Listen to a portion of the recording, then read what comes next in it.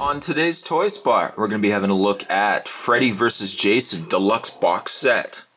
Hey, how do you like that?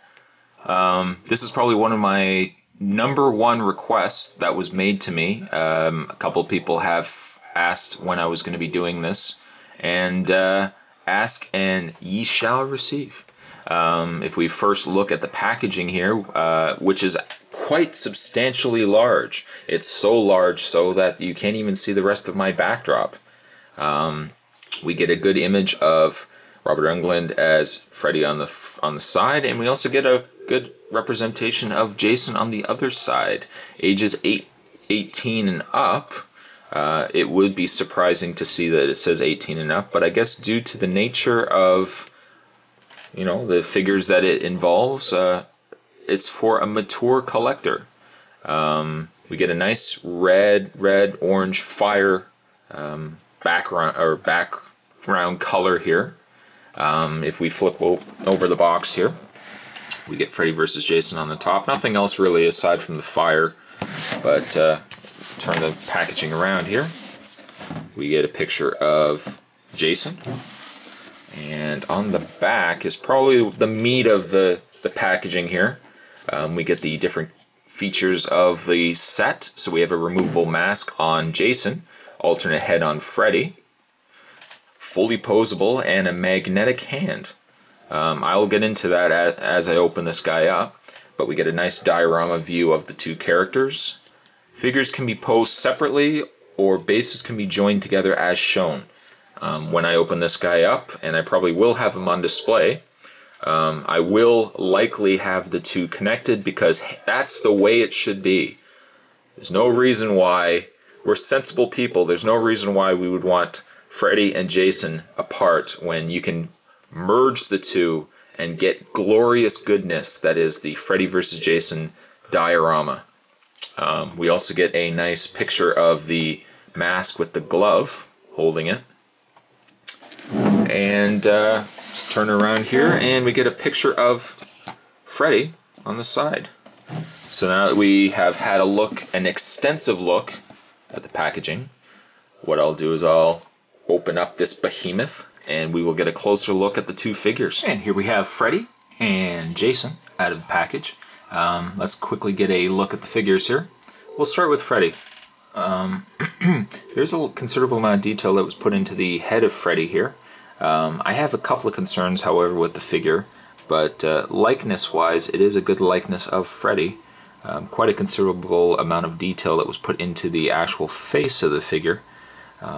The hat is removable, so you can take the hat off, which is, it's common with most Freddys that the hat is removable. Nice bald head on Freddy here. Actually, you know what, I'll get into that in a second. There's considerable amount of detail put into his glove as well. One surprising thing is the fact that his blades on his claws are rather sharp, and I don't necessarily mean like sharp where you can cut. Actually, it's not really that sharp, but it is rather sharp, at least in a sculpt, because generally when they make a Freddy, it's rounded off and it's a little shorter of a blade. So I do have to commend them for doing at least what looks to be a sharper looking sculpt on the glove. There is a lot of detailing on the glove, if you can see that there. My two downsides to the figure, one is the glove itself. The glove is a ball bearing or a ball joint. However, the way that they've got it sitting in the sleeve, you do get a lot of movement out of the glove, but the glove tends to fall off or come out quite easily. There is articulation in the shoulder, although it is rather stiff.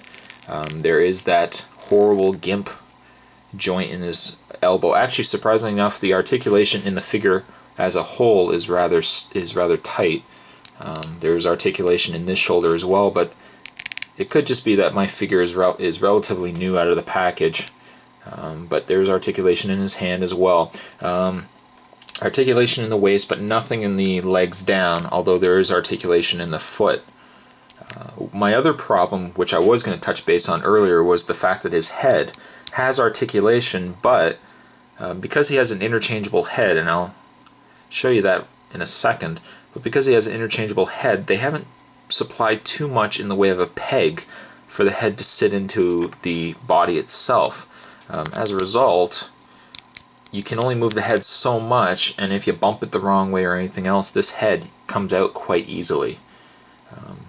But speaking of interchangeable heads, we have the regular Freddy head, but they also gave us the Demon Freddy, or the Hell Freddy.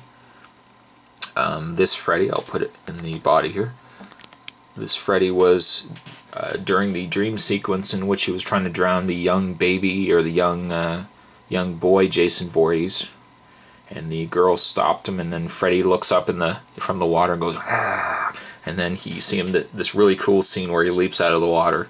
But a lot of detailing was put in that as well. You see his open in the side of his mouth, and you can see his teeth and everything else. Really nice coloring as well. I don't know if the camera picks it up. The camera almost makes it look a little lighter than what it is. It is a really dark, almost like a strawberry color, like a strawberry pink, but really nice detail.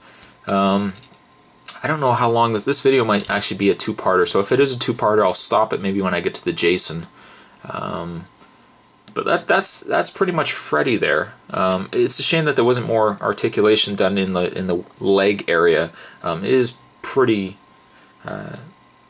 It's pretty stuck the way it is. I mean, you're not going to get much out of it at all. But the detailing is really nice on the Freddy itself. I think I'll probably wrap this up here, just because I am getting to, what, 4 minutes 15 seconds. But there will be a second part, and in the second part I will be looking at the Jason. So stay tuned for that, and I'll see you guys later.